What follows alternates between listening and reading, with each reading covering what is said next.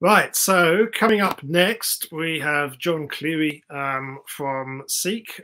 John's the principal developer at Seek. With his current position is leading some of the development teams that are building the new generation of Seek APIs. And John's going to be talking about some of the learnings and lessons that he's found along the way of enabling that capability for Seek. So hopefully John's available now. Come on up. Thanks, hey, Ian. How are you? Yep, doing very good, mate. Thank you very much. So happy to hand over to you now. And ladies and gentlemen, John Cleary, thank you. Cool. Thanks, Ian. Firstly, hello, everyone. Thanks to API Days for having me on board today. Hope you're enjoying the conference. I certainly am. And it's really great to be here. So I'll just introduce myself first. So my name's John. Most people call me JC or Cleary. I'm a principal software developer. I've been with Seek for about 8 years now. For all my fellow Melburnians doing it tough, friends up in Sydney, do hope you're keeping well. Now, we can't be in this strategy stream without talking about the deep connection of business and technology. And so today I'll be talking specifically about Seek and a journey we've taken to transition to a brand new API integration platform and how the technology choices we've made have really accelerated some of our business outcomes. So before I do that, we kind of need a brief history lesson. I think we all know who Seek is. We were founded in 1997, largely competitor to newspapers for job listings. So what we're well known for is seek.com.au, but we have several other sites. And we've grown a lot, and as part of that, we've needed to undertake a few mammoth technology transformations over the years. The first, we used to be stuck in the old days of fortnightly release cycles, monolith applications, and have now sort of moved to more of a continuous delivery, AWS everything model. And the second technology transformation we're currently embarking on, you may not know this, but Seek operates around the world. So our second transformation is that Seek are currently unifying the technological platforms underpinning our sort of Asia Pacific job boards. These are JobsDB and JobStreet. So we're actually all separate entities right now with separate technology stacks to boot, which is a big problem. So talking specifically about seek.com.au for a moment, here's how we currently look. So in basic user terms, we have Seek hires posting jobs, and we have Seek candidates applying for those jobs using the Seek website. And Seek hires can actually post directly using the Seek website, or they can post jobs via third-party software. So we have a whole bunch of integrators like JobAdder and Broadbean and Itaboo that post jobs directly to Seek through API integrations. So interestingly enough, those API integrations and the job ads that are posted through those systems make up a higher percentage of the posted jobs than our Seek website. So it's a pretty big domain. And my team, put simply, builds and manages everything to do with these API integrations. Specifically about those API integrations, so we have 97 third-party partners, recruitment providers, that all connect to Seek. We have about 130,000 jobs posted to Seek via APIs per month. Quite a lot of traffic, and that results in a lot of revenue. 45% of our Seek revenues through our API channel. So that's very significant, and 1.2 million job applications are sort of received via our APIs per month. So a lot of traffic, a lot of data, and a lot of sensitive data as well, which we'll chat about.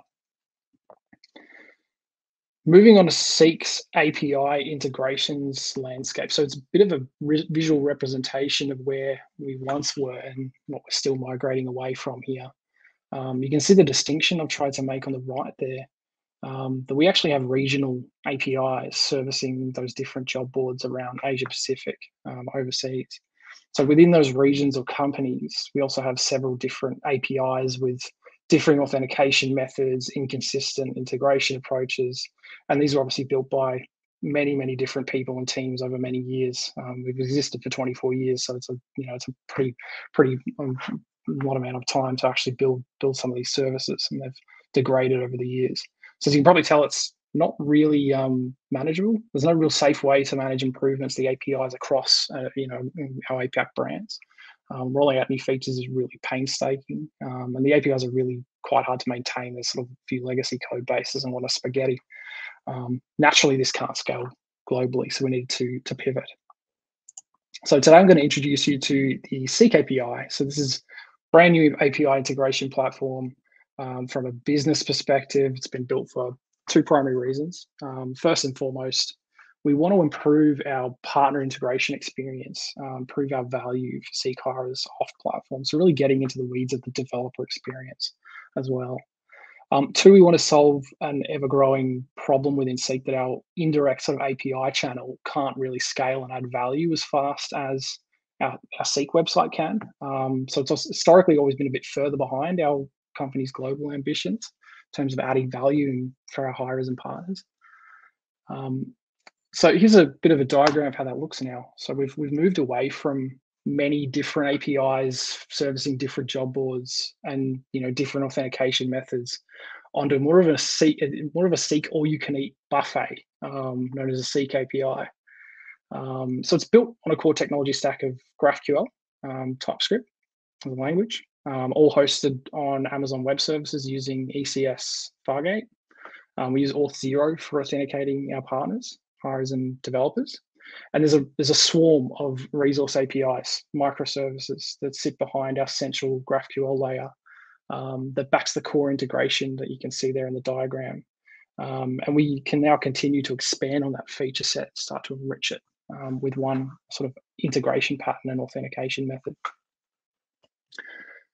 So what is GraphQL? I mean, many of you might be using this. I've heard a few sprinklings of it throughout the conference as well. It's very popular. GraphQL is a sort of a typed query language and a runtime for most popular programming languages. Within GraphQL, you define a schema of objects or types, as well as queries or mutations, which call essentially many different traditional REST APIs or whatever under like behind the scenes to resolve that requested data. So in essence, it's kind of like an experience API, if you've ever heard that term. It obscures all of your internal concerns, concepts. It's super powerful as well, which I'll demonstrate. But it looks a little bit like this. And so you can see the request object up there. We're writing in this GraphQL query language, so we want to query a hero. So the hero is being our object or type that we're trying to fetch. So we're also specifying what we want to know about the hero based on the schema. GraphQL can accept mutations as well, which is more your non-read use cases. So creating, updating, deleting. And under the hood, GraphQL is just accepting post requests sent with a bit of a JSON request body that contains the stringified query you see at the top there. I'll dig a little bit deeper into GraphQL in a little while, but that's sort of how it basically works. Why GraphQL? Well, we know what GraphQL is, why we choose it over a traditional REST API. For us, it has huge benefits, first and foremost for our consumers, our partners. And as a side effect, it benefits Seek as well to a great deal, which I tried to outline here. On the partner side, we've got reduced integration effort, one API, one integration pattern, one authentication method, less support for Seek, which is fantastic. Scheme is standardized against the industry, so it's consumer centric. It's designed for our consumers and it's industry standard. And on our side, because we're obscuring all of our internal concepts, we can evolve the backend without affecting partners as much as we want.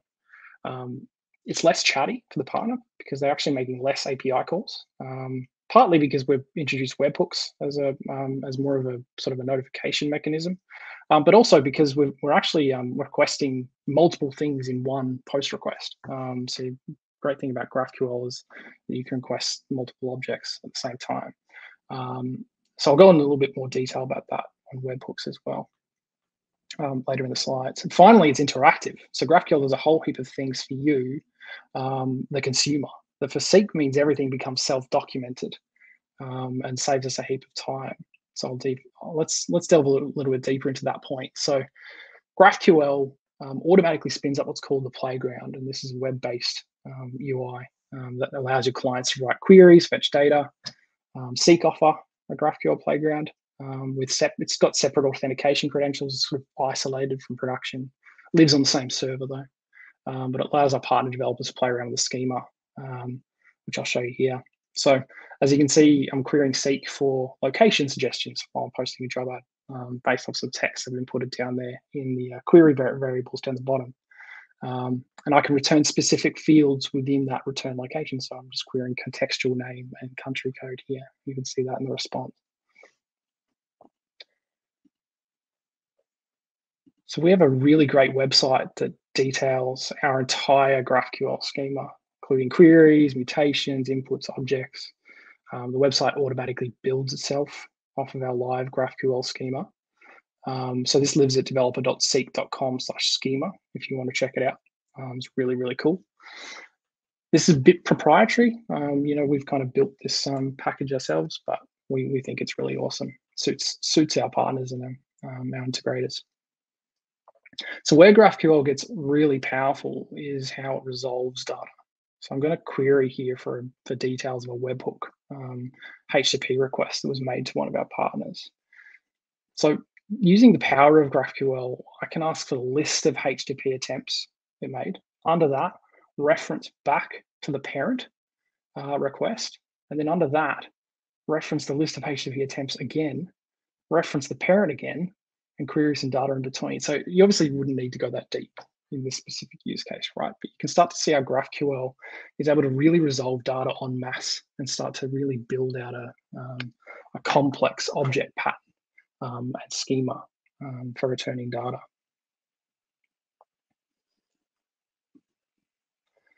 So GraphQL is only one part of the Seek API. I'm going to showcase the 4 pillars in which the Seek API is underpinned by, and these encompass a whole bunch of different tooling that we've built. So I'll talk about self-service first. In the old days, we had sort of a number of activities that a partner would need to do in order to get set up to use our APIs from both a development and a go-live perspective. In the modern world, we've really tried to focus on that developer experience and make the whole process self-service. So a lot that needs to happen here. To start, well, I mean, the most important thing is documentation, right?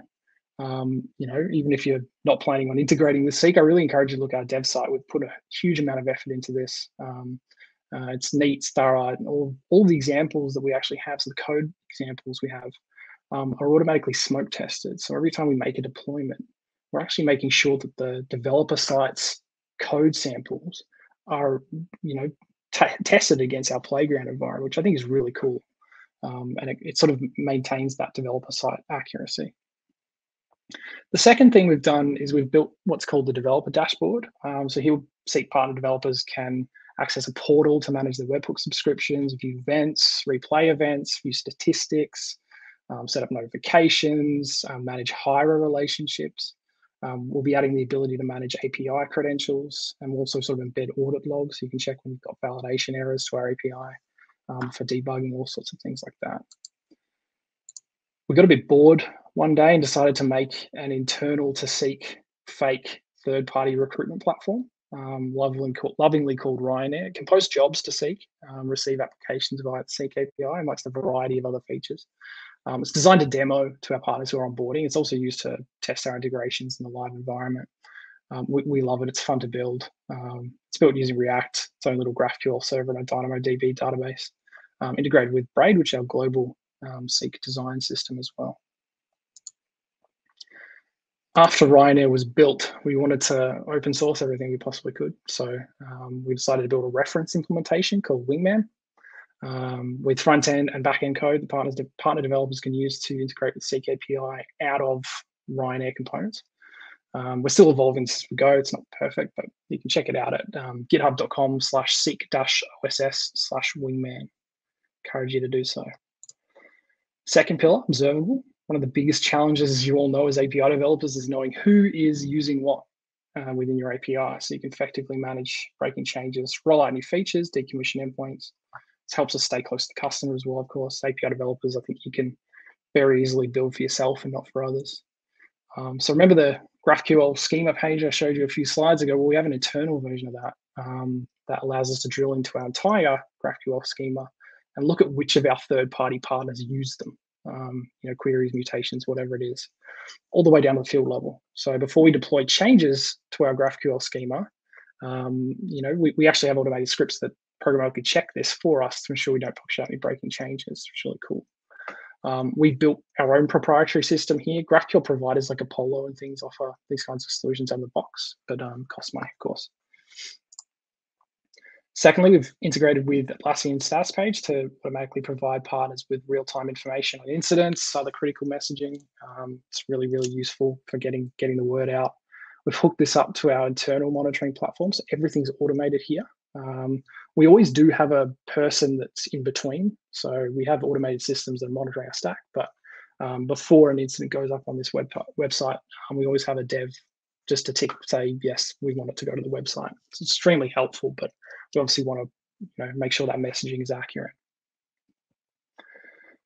On the internal front, we built this amazing tool called Back Office, allows our API support team to access information about all of our objects within the Seek API jobs, hirers, partners.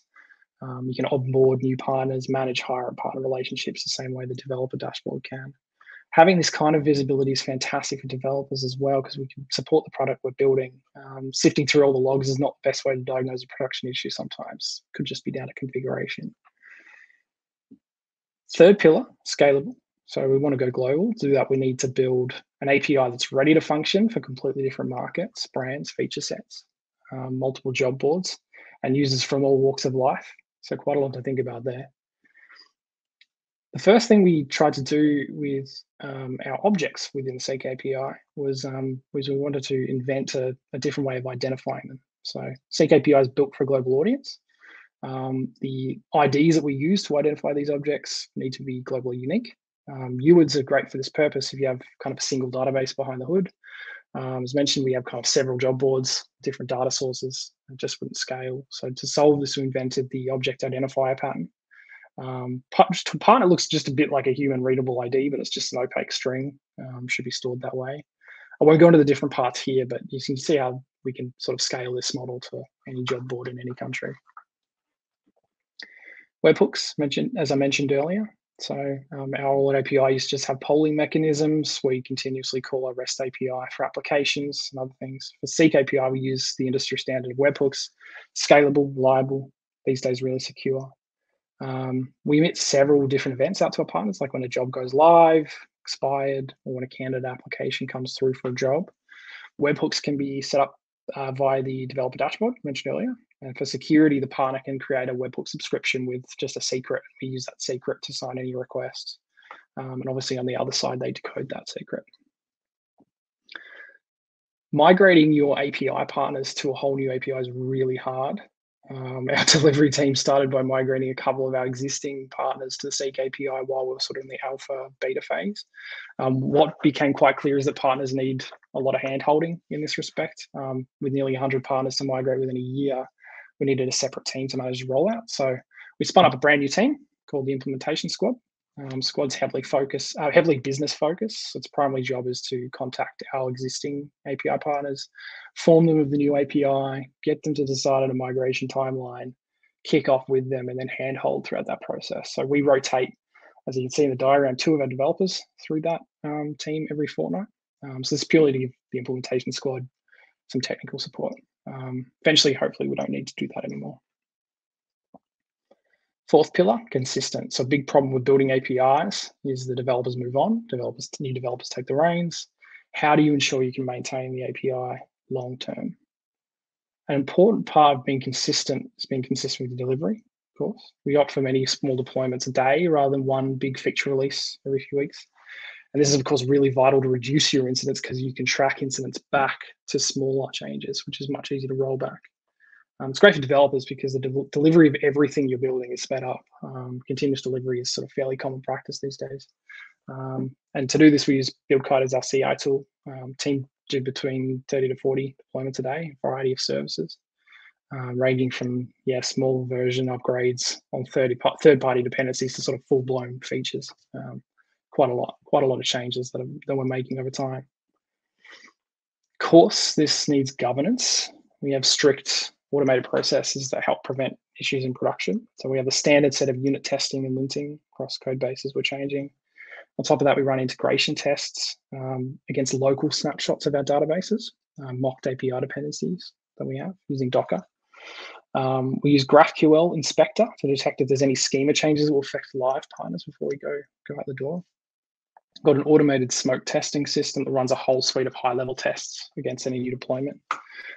There's a tester we built called the Fuzzer, which generates random request data, puts load on the API, see if anything unexpected happens. So this is good for when you're testing a fairly risky change. You want to get some coverage. And that usually is a long-running test, so you don't need to do it every time.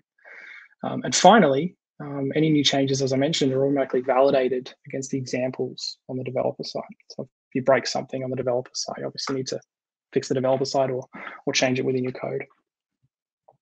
Here's just some examples of some of those test suite failures that I mentioned. So we've got breaking change detection at the top. We removed a particular field from an object that was being used. Smoke test failure, so some stuff around our events. And then fuzz failure, so we had a random questionnaire creation. Took quite a long time for a request, so we're able to diagnose any performance issues from that load. What's the most important thing for good API? Documentation, of course. So on the internal side, we have a whole suite of internal documentation, ranging from API design guidelines, support documentation for all of the services we own, how-tos, answers to common partner questions are really useful as we rotate through the implementation squad. Our internal READMEs are really descriptive, diagrams, information as well, which is really, really important. And if a new developer joins, they should have really everything they need to get started and to continue on. Try to cover as many things as we can. The final aspects under the consistent pillar is our adherence to HR open standards. So HR open standards provide sort of industry standard guidance for structuring data in the human resources sector. It's informed by professionals and organizations within the sector. And so Seek's GraphQL schema is pretty closely aligned to HR open standards for its own schema, and automated validation ensures that it sort of stays consistent. We also have a lot of like proprietary things that we have within Seek that's specific to Seek, but we try to keep a pretty open mind to the industry. We've set ourselves a pretty ambitious goal. We're going to decommission our old APIs, have everyone using the Seek API by the end of June next year. We only started a couple of months ago. So far, we're on track somehow, but it is a painstaking process, but it's also very, very interesting and a lot of learnings. So, of course, I can't really sit here and take credit for a lot of this work that we've done. This was all done by an amazing team over at Seek. Continue to amaze me in their innovation. Pleasure to work with them every day. A lot of incredible tooling has come out of our team. And I think that's pretty much all I wanted to cover. So a lot to cover in such a short time, but thank you for tuning in and having a listen. Hope you're able to learn a thing or two. Connect with me on all the usual channels. If you want to chat, love to hear from you, but I'm happy to take any questions.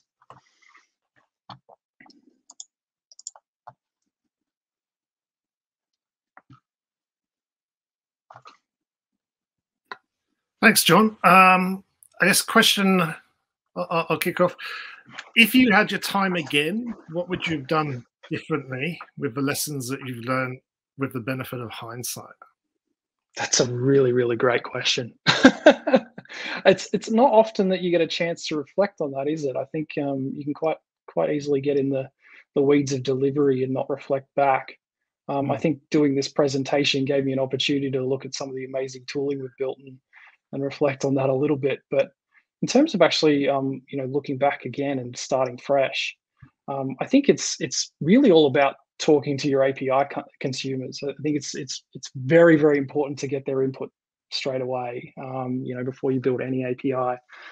So I think we you obviously try to do that as best you can. And I think as developers, it's very different to be able to do that.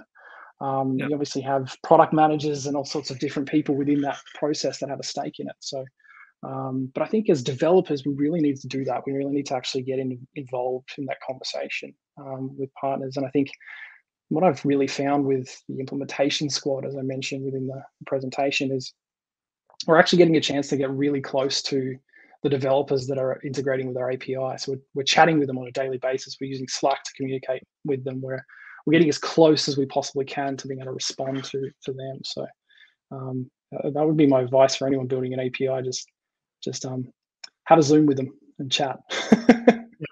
Talk about their struggles. Totally. So ultimately, I think getting an understanding of that with the business and IT working together, is there more in terms of having the communication going more regularly in terms of the cadence, is that kind of part of the message that you'd give there? Yeah, well, we have sort of weekly check-in meetings with all of our integrators, just to obviously get up to speed. Obviously, during the migration process, as they go to the new API, and we always have developers on that call. So it's never usually a business conversation. It's sort of a mixture of a technical and a business conversation about the challenges they're facing from a business standpoint, as well as integration challenges and things that developers can specifically respond to. I think it's really, really important to do that. It builds confidence for the developers too, because you're starting to actually work with people that are going to be using the stuff you're coding. So question from the floor is, how hard is it to sunset old API suites and push the adoption of a new suite? A very involved process. It starts mainly with, as I mentioned, the implementation squad. They actually reach out and start to determine timelines and things like that. But we end up going through a fairly long process with one of our biggest partners that onboarded with us recently. It took, I think, 3 or 4 months of just continuous back and forth and trying to resolve issues and test and get through that process. And so a lot of developer involvement in that one. That was actually when we were in beta phase or alpha phase. So it was obviously a lot more involved, because we were learning things about our API that we sort of hadn't seen before. So a lot of really good feedback and sort of reflection there. But yeah, it takes a very long time. I think over the next 12 months, as we migrate 97 partners, it's going to take about 10 to 12 partners onboarding at once. So you need a lot of support overhead from Seek to do that. But they all generally take a few months to get through. It's quite a long time. Yeah, the hardest part is getting the external consumers to successfully migrate over to the new versions, because they're impacted and they have to bear the cost of rebuilding to talk to your new API suite. And we also have 2 different consumers as well. We've got hirers, the Seek hirers that are posting jobs, and we've got the partners that are integrating with the API. So we need to consider both in that scenario, which is very difficult to balance the two. And quite often, a partner might not want to integrate with a part of your API, but a hirer does. A hirer really wants that value prop, but the partner sees no value in their connection to that service. So it's interesting. I think there's a lot of different challenges that apply with that space. Got another question from the floor. What are the steps you'll take to ensure APIs are decommissioned by June? Can't remember what which are the steps you're referring to, but it's a similar question to the last one. Yeah, definitely. So what we've tried to do with the Seek API is build it pretty much entirely independently. It doesn't actually have any connection to the legacy, bar a few different sort of object references like IDs and things. So we try to build it really independently. What that means is that the moment that we actually have the last partner roll off at the end of June next year, is that we can literally just switch off everything. And so decommissioning becomes more about just getting partners off it, rather than actually having the technical debt woven through your application. So the Seek API is it's really, really nicely built in that sense, that it's sort of more of a greenfields approach to how we sort of migrate. But we have a lot of challenges in this space anyway, because we have as we're migrating through, our Seek hirers, they've obviously got jobs that have been posted using the old legacy APIs as they sort of transition to the new, and so there's a few challenges in how we migrate data, and that's usually on Seek to figure out. But there's a lot of things that partners obviously need to do in that space as well.